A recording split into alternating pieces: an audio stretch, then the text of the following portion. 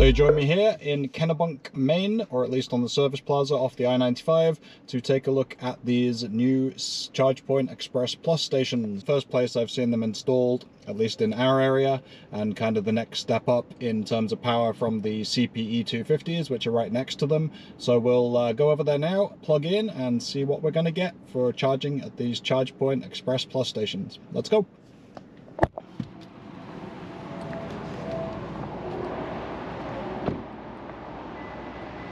These might not actually be commissioned yet. Looks like you've got service codes. Interesting. It says plug in.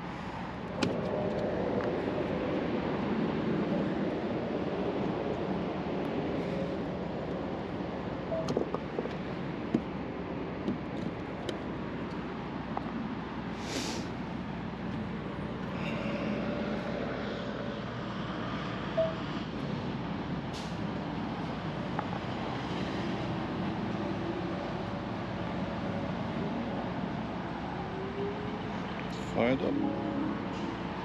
Alright. No. Don't not stop charging, keep charging. Charge on. Maybe the car will tell me.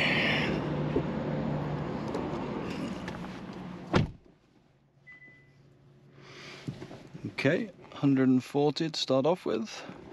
Should really fire up Torque Pro as well. But oh, stopped. Let's see, these could be interesting because they are just online and not entirely sure how well commissioned they've been at this point, but let's see. Okay, so I switched over. That one, first or second station I guess, has a service code on it. Looks like it might still have some commissioning work to do. Those ones look online, I will check them out, but they have been in for a while, so I'd guess they're working fine. The two CPE 250s, not paired I don't think. Talk more about that later. But this one ramped up to about 142, 143 kilowatts now.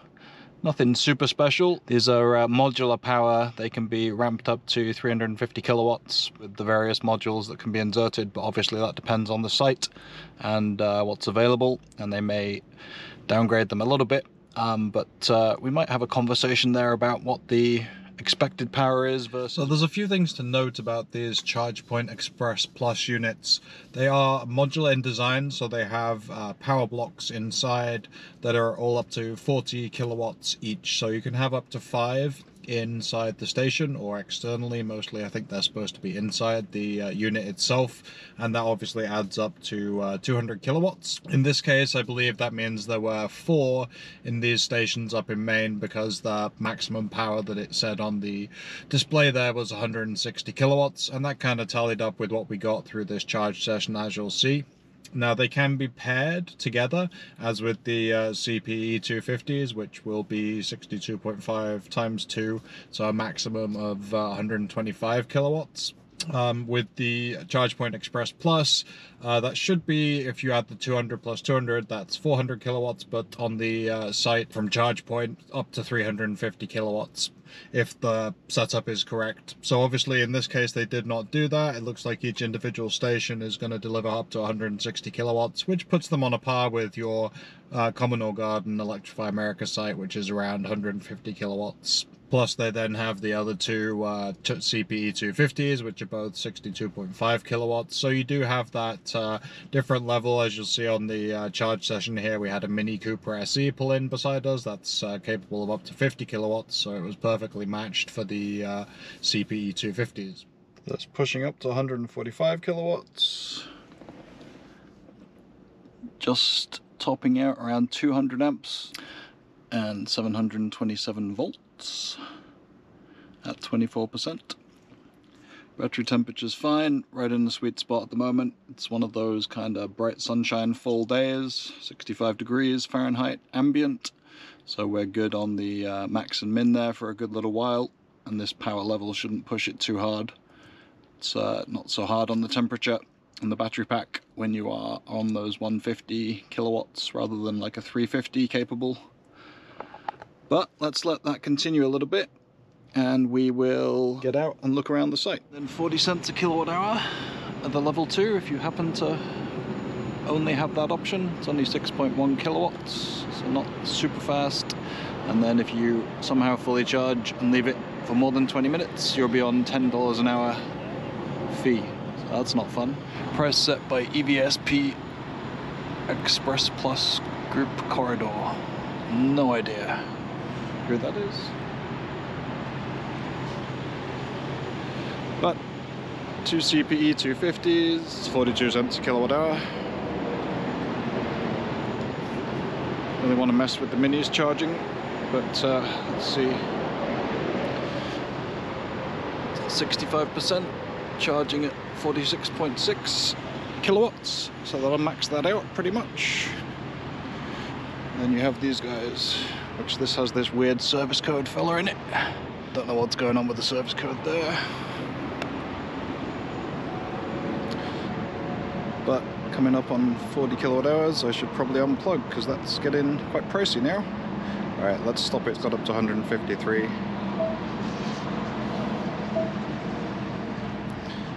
Still fairly quick, even at not maximum speed. 17 minutes got us 15 to 61% there.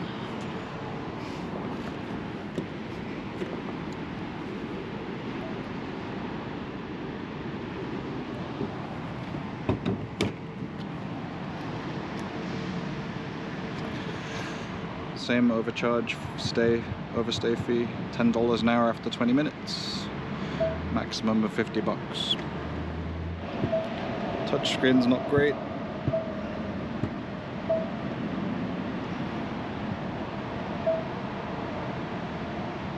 Pretty standard stuff.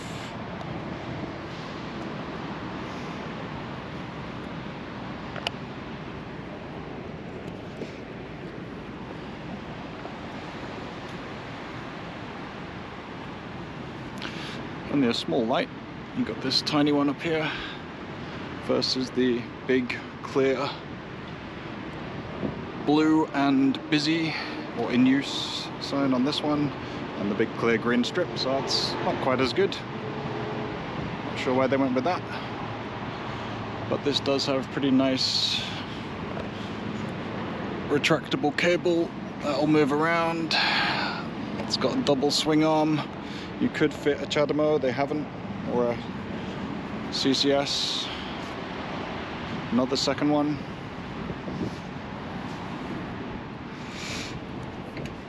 That doesn't seem to retract. You can move it around a little bit. It's hard to tell really what that does for you. I guess it's a ball joint, so it'll swing and this will come out.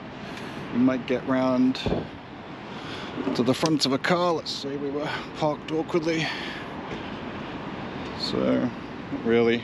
It's a little bit awkward. So I don't know how much I like that. That's not as good as the new EA ones, I don't think. I'm not going to get much. So it's not all that special, to be honest. There's nothing extras coming out. You've got the swing arm to help you out a little bit. That's going to collect water, as you can see.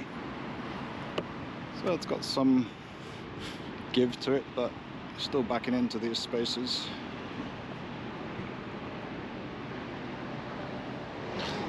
Awkward little thing to see here. It says ChargePoint, model number, serial number, maximum 200 amps, 480 volts, minus 40 degrees C to plus 50. So you're good. Made in the USA, baby.